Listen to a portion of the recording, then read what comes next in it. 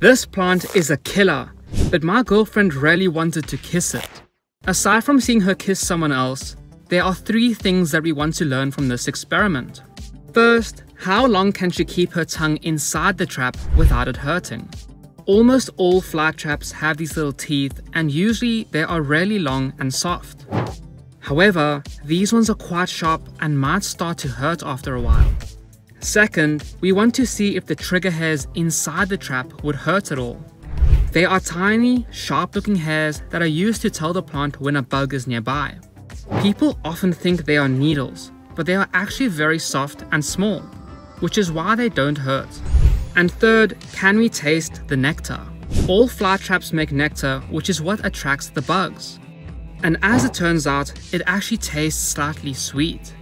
But after a few seconds, she could feel the teeth curl around her tongue and decided to pull it out.